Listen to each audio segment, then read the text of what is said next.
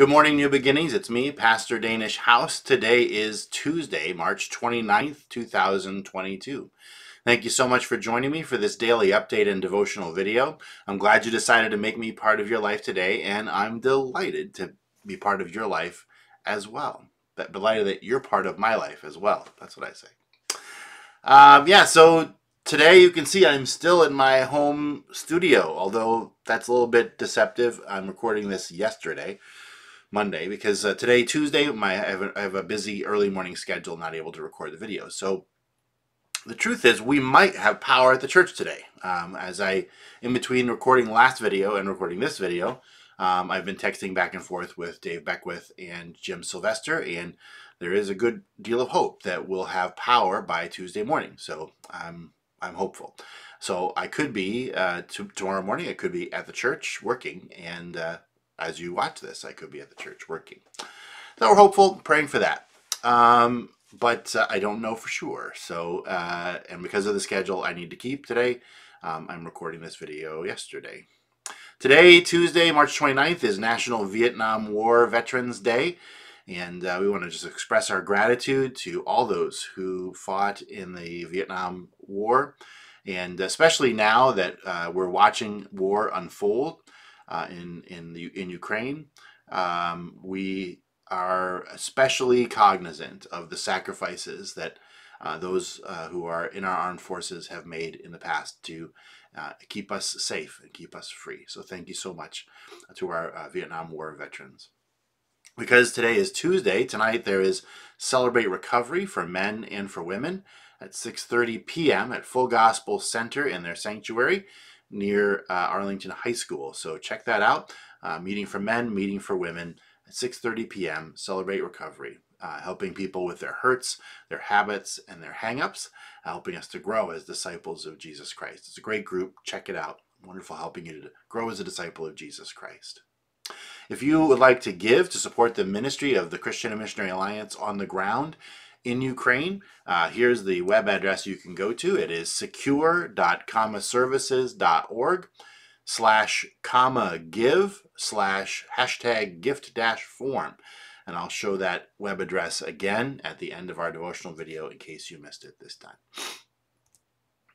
On Sunday, I preached out of 1 Timothy chapter 2, and I mentioned that it is one of the most controversial passages in Scripture.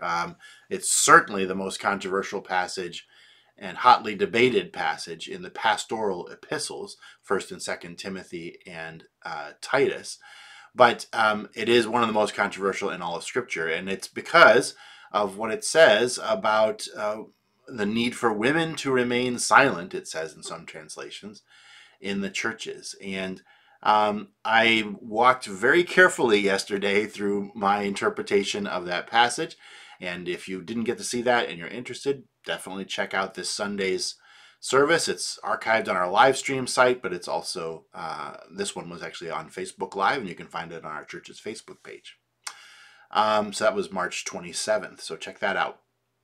One of the things that was apparent as I was studying, I read a lot about this passage, and I really stuck my nose in books. I did my own study of the passage first, and then I went into commentaries, and I read, like I said yesterday, or Sunday, I read over 250 pages worth of reading for that sermon in commentaries and scholarly articles. One of the things that came up, and I thought this was really a wise comment, one of the commentators, Bill Mounts, in his commentary on 1 Timothy, said that that where you end up on this passage oftentimes is determined by sort of your presuppositions about this passage.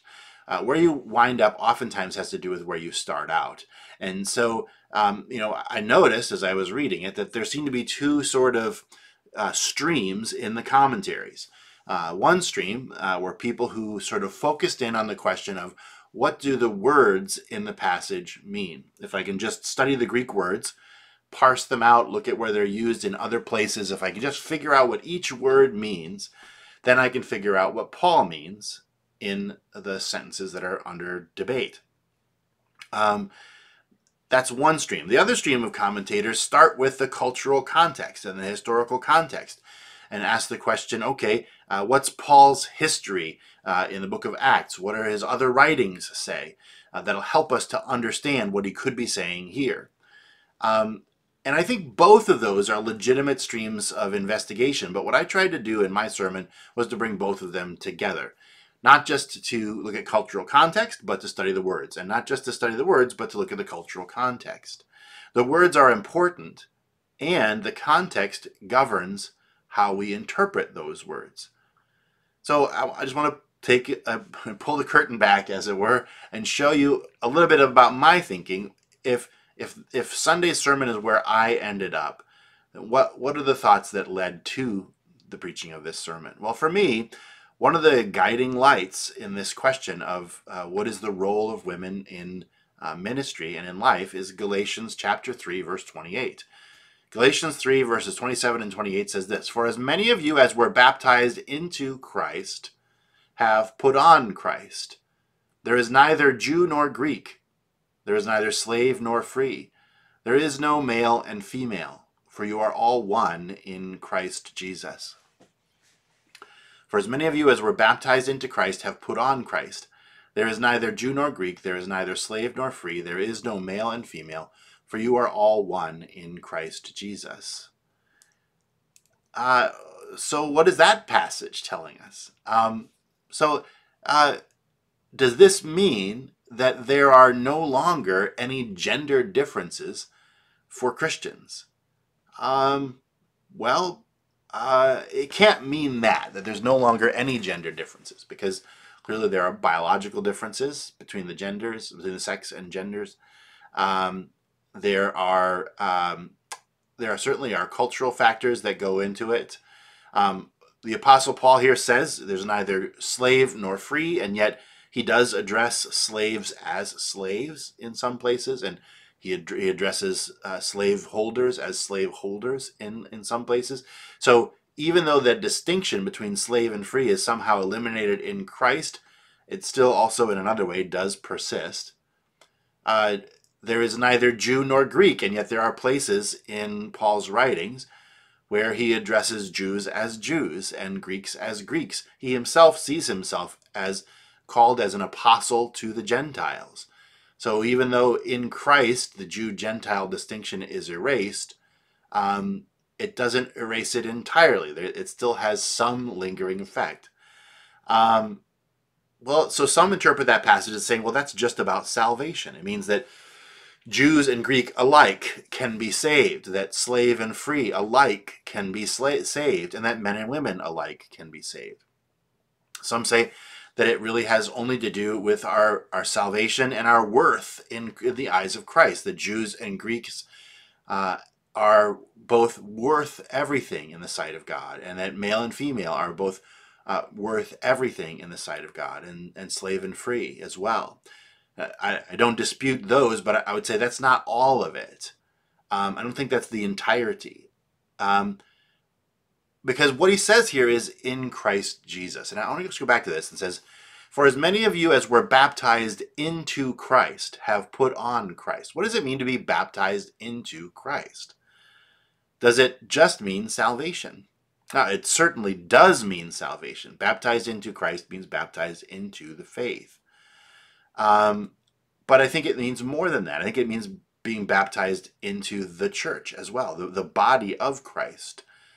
"There is neither slave nor free, Jew nor Greek, male nor female, for you are all one in Christ Jesus." Again, I think that has to do with not just salvation, but also has to do with life in the church, that we are part of the body of Christ. We are in Christ.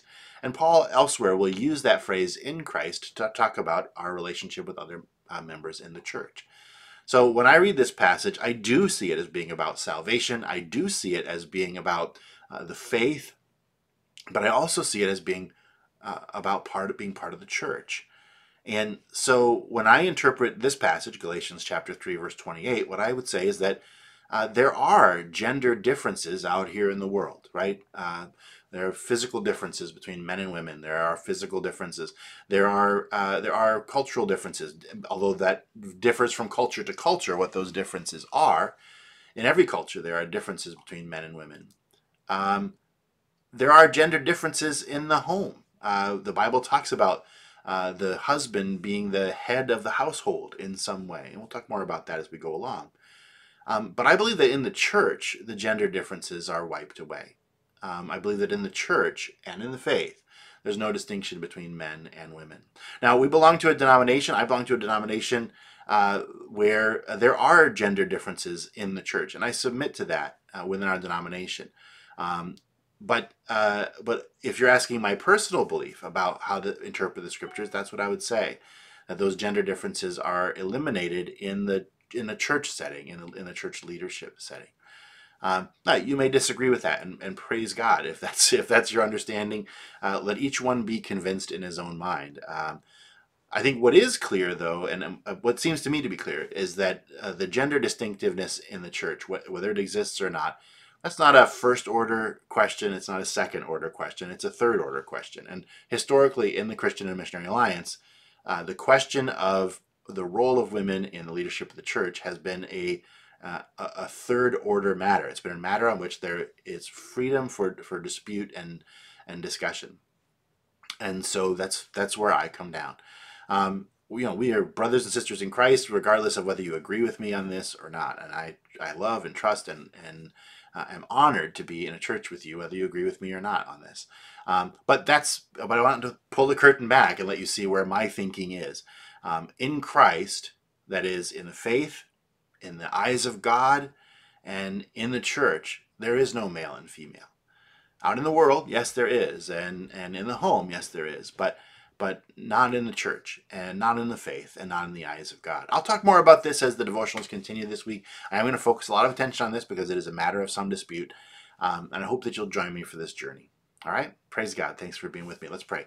Heavenly Father, thank you for this day. Thank you for your love for us. Thank you for the fact that each one of us, every person within the sound of my voice, has equal worth in the eyes of God. Thank you that every person within the sound of my voice, if they've given their lives to Christ, are equally saved in Christ.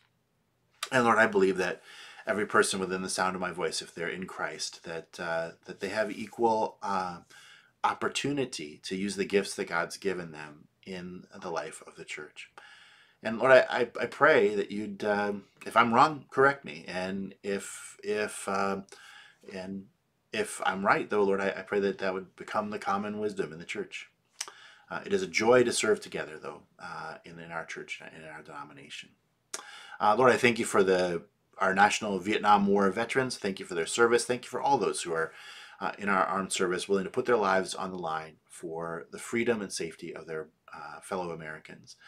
And Lord, I thank you for Celebrate Recovery. I pray your blessing on tonight's Celebrate Recovery meeting. May it be blessed. May all those who go be encouraged and strengthened by one another as iron sharpens iron. Lord, we pray it in Jesus' name. Amen. Well, thank you for joining me for this daily update and devotional video. I love you, New Beginnings, and I look forward to talking to you again tomorrow.